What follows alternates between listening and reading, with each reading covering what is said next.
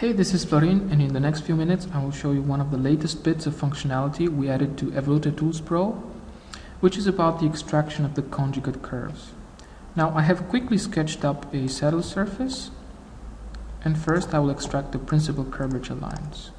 And this is something we already had in the plugin, but I just want to show you something new in the command. So we can either shoot few rays at the surface, or now we have the option to enter a sample size.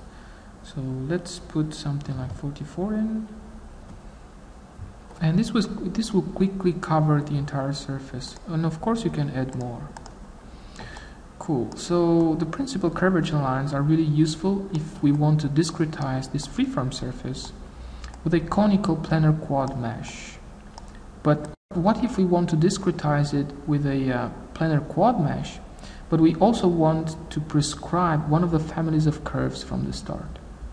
Now let's attempt this and see how it works. First I will just delete all the curves I just drawn out, and I'll start to sketch up a few curves on this surface.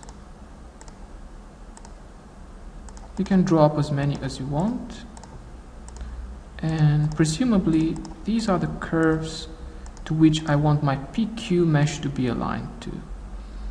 Alright, now in order to get the conjugate direction, we have to use ET extract conjugate lines.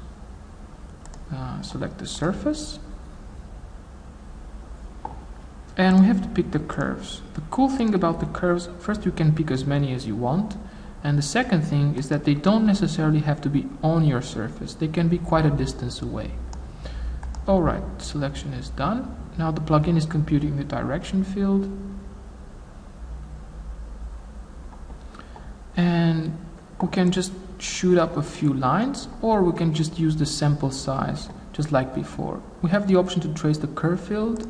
Let's do that, and I'll just enter a sample size. Let's say 44. This is quite dense. Now we have the conjugate direction of the prescribed curves we just drawn up, and this is really cool because now you can create a PQ mesh by using this conjugate curve field as a reference.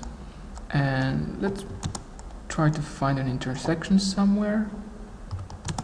And according to the theory, if we put a face in this intersection here,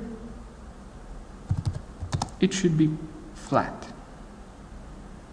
I hope I get the points, the intersection points, pretty accurate. Now let's analyze the planarity of this thing, and let's look at the scale invariant. It's more precise, and this is an extremely good value. This is pretty much flat. This is a flat face. So this is actually pretty cool, and by using this new functionality in EvoluteTools PRO, you can discretize any freeform surface with a planar quad mesh, and you have the option to prescribe one of the families of curves from the start, and the plugin will just compute the conjugate direction. And this is really useful because sometimes you want a PQ mesh which is not aligned to the principal curvature lines, because that can have a pretty random angle to your boundaries or your alignment points or whatever. And by using this functionality, you have the power to control the first direction of the curves. Alright, this is pretty good. Thanks for watching.